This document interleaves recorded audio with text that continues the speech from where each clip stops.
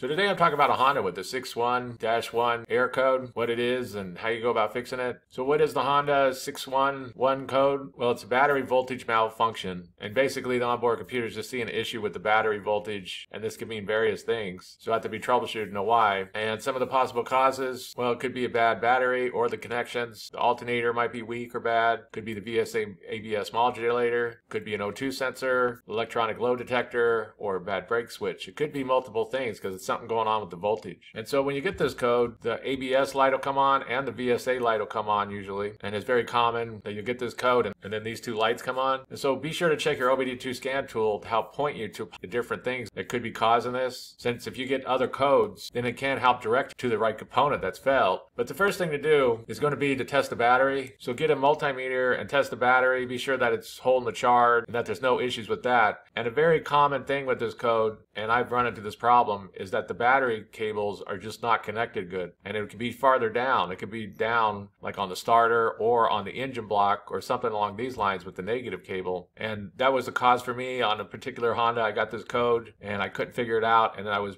testing out the battery cables and I seen a small spark down farther and it wasn't on the starter, and it simply was the cable wasn't on the starter down farther. It wasn't tight on there. And so be sure to check those cables and be sure there's no corrosion going on or anything like this, and that's all good, because that's a common problem right there. It's just these cables just aren't connected good. And so if you check that and you check that the battery is good and there's no issues there, then the next thing is to check the alternator. And there's different ways you can test the alternator, but a quick easy way is using the same multimeter. Is just start the car and see what the voltage output is. It should be like roughly 13.5 to 14.5 is usually good. You could Google it for your particular Honda, since there can be different alternator outputs for the correct voltage that it should be at. But usually if you're at 13.5 14.5 volts, then the alternator is good. If it's not, if it's weaker, if it's below 13.5 volts or like above like 16, then it's overcharging. Then there's a problem with the alternator. And if you can remove it and take it out, you can take it to the automotive store and they'll be able to test it for free. So do these simple checks and tests first, because these are very common with this error code. And the next thing to check is go check your fuses, since a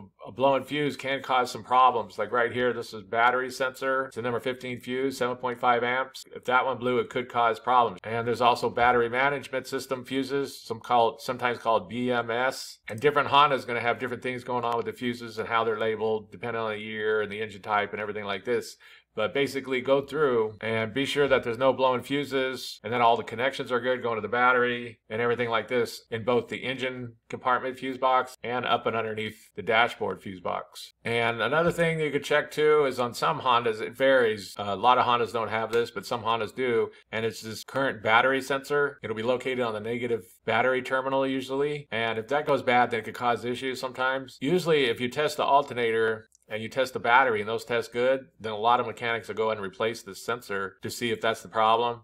Like I said, it could vary if your Honda has it. It'll depend on the year and the engine type. But if you do, the next thing to do would be to check out this battery current sensor. It's usually on the negative battery terminal. And another thing that's been reported is the ABS VSA Modulator, which is a small square module that helps control the ABS and VSA system. And this has been reported to cause issues. So if everything else is checking good, then this would be the next thing to go and check. And if all those things check good and you're not seeing any issues with any of those things, then other people reported an O2 sensor has caused the problem, electronic load detector, and it's even been reported that a brake switch has been causing this problem. So like I said, this can be kind of a hard problem sometimes to solve and to fix, to find the source of why there's a battery or voltage malfunction going on. But inside of my personal experience, it's usually something to do with the battery connections, and not just at the battery, farther down, like on the starter or going to the fuse box. You want to check those. Be sure that ground wire is really good and grounded good. And also check the alternator output and be sure that's correct. And so that's basically it. I just wanted to give a real quick brief overview of how you go about fixing a Honda with the 61-1 code. If you have anything to add, please comment down below. If you have any questions, ask me and I'll try to answer them. If this video helped you, please click like, please click subscribe, and have a good day.